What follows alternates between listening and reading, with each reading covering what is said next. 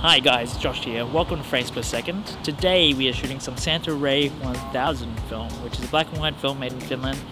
And it does feel quite thinner than usual, but it's been a while since we shot black and white. It's about time I've done it again. So we're shooting with my Canon P, my Voigtlander 35 1.7. And yeah, we're just gonna go out, have some fun, shoot some film, bit of day, bit of night. Let's go.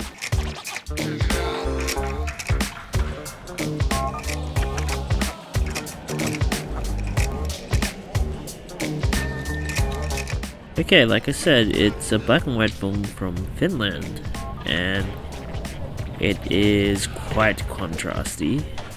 And I'm into these skateboarders, so I took some photos.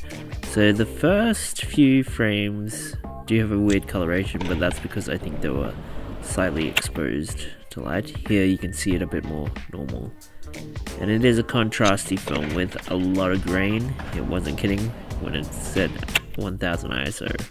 And so it's definitely super grainy, and it comes off as not super sharp either compared to lower ISO films. And this does tend to be common with quite a few high ISO films. And I found with a lot of shots on this roll, I kind of took the photo maybe a little bit too early when action was going on.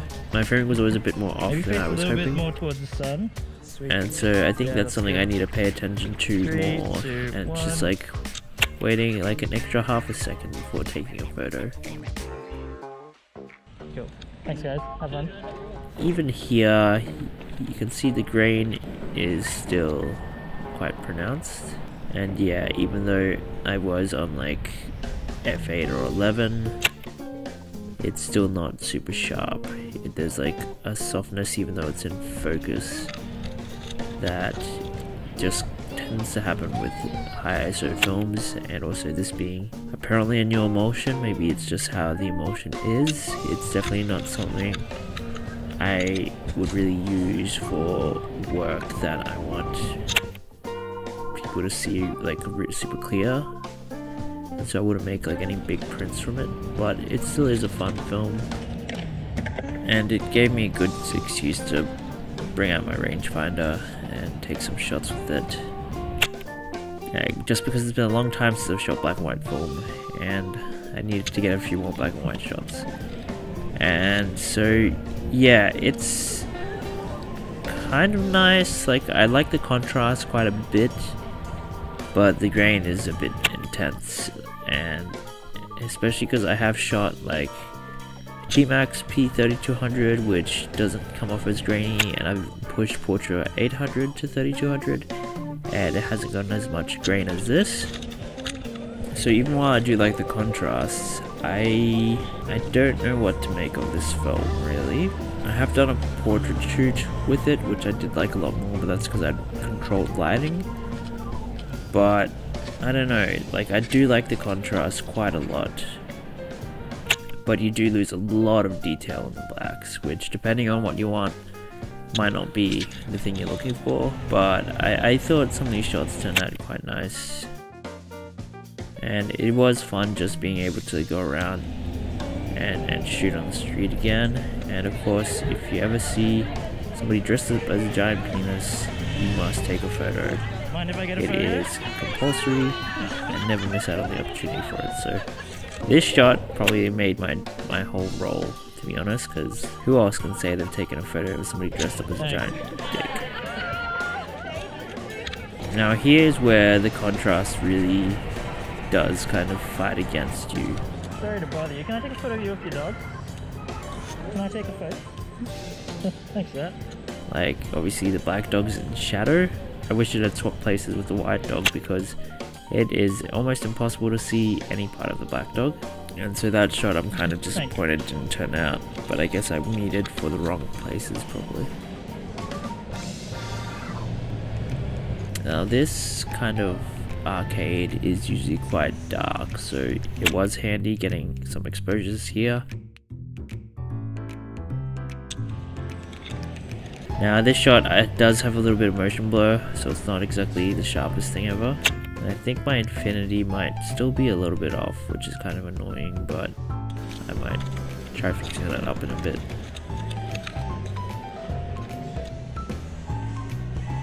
Yeah, this shot it's unfortunate that she was wearing such dark clothing, and I think she did see me in the last second taking the photo.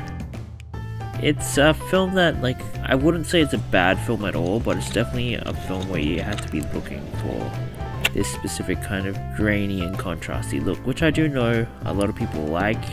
I don't mind grain, but for some reason this grain just seemed a lot more pronounced than other films I've gotten pushed. While I do like the contrasts, I just think there's some better films out there.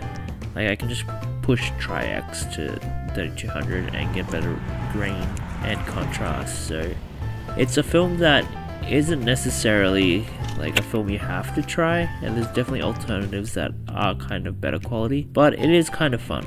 I guess with the softness mixed with the contrast, there is kind of a retro-y, kind of vintagey kind of feel.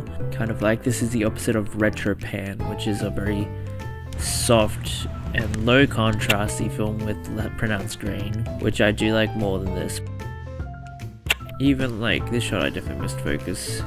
I just can't really pinpoint why I like Retro Pan more than this, because they have very similar qualities, but there's just something about Retro Pan that I just seem to like a lot more. This isn't a bad film, and it is handy if you need more light, but just remember, it's super contrasty. Make sure you meter for the shadows, not for the mids, not for the highlights. Meter for the shadows with this one, because it does get super dark, and you do lose heaps of detail in the shadows. So I definitely didn't realize how contrasty it was going to be, because the reference images on the website for this film don't come off as looking this contrasty, and maybe part of that is the scanning, but these are still some pretty good looking scans. I think it's fine. Like, it's not an essential film, and given the price, which I think is like $22-23 Australian, I don't think it's worth that price, even though there are stuff I like about it. Sometimes I would like the grain this film has, and I do like the contrast, but it's not something for really shooting at night. Even though it is high speed, I feel like you do lose a lot of detail, so maybe it is more of a early evening, afternoon, or being inside during the day kind of film.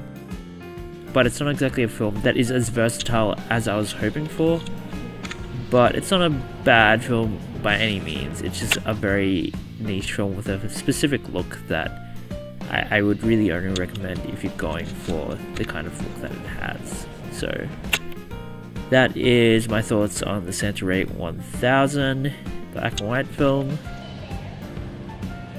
Let me know if it's a film that interests you, or if you've shot it before, how you found it, and just let me know your thoughts on the film, the images, the camera in the comments below. Feel free to like and subscribe, turn on this post notifications so you know when there's a new episode. Anyway, I'm Josh, this has been Frames Per Second. Just get out there, shoot some film.